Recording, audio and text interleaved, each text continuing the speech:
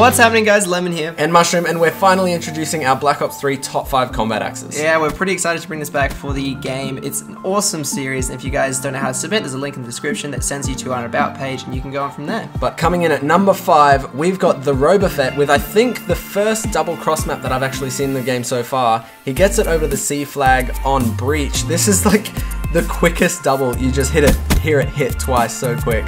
Really, really nice shot. Awesome to come through for the first ever clip on our Black Ops 3 top 5s. Yeah, if he had another one there, he probably could have picked up a triple, which would have been dope. Maybe his friends could have given him one. He could have got like the most ridiculous cross maps. But yeah, thanks to that submission from the Robofet. The number 4, we've got a Troll with Blades, who is a constant submission person for our top 5, so thank him for that. He gets this really weird like 720 bank off the wall, which is like kind of trolling the guy. It was kind of lucky but kind of cool at the same time, so that's why it's at number 4.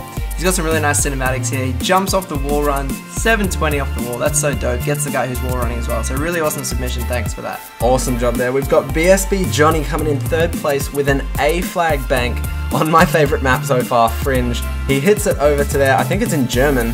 He hits it off the top of the roof, banks the guy heading away from the flag. So it was pretty lucky that he wasn't on the flag directly, because I don't think it actually reaches, but awesome shot nonetheless. Awesome. At number 2, we've got Casey Mold, a very active subscriber of ours, so thanks to him. He gets this awesome shot. This is so cool. To get a rock bank on Black Ops 3, I don't know if you guys know, it is incredibly difficult, and he just nailed that dude straight on the head. Didn't even think twice about it, so awesome shot there. Now coming in number 1, this was actually super hard to judge between those two. We've got BS Knives, and he just hits the most ridiculous clip. We've been thinking about this every time we play this map. We're like, yeah, that could be a thing. But BS Knives just pulls it out. It's like a cross map dome bank off of that dome up the top there. I don't know how he lined it up. I don't know how you timed it. It was just the perfect shot.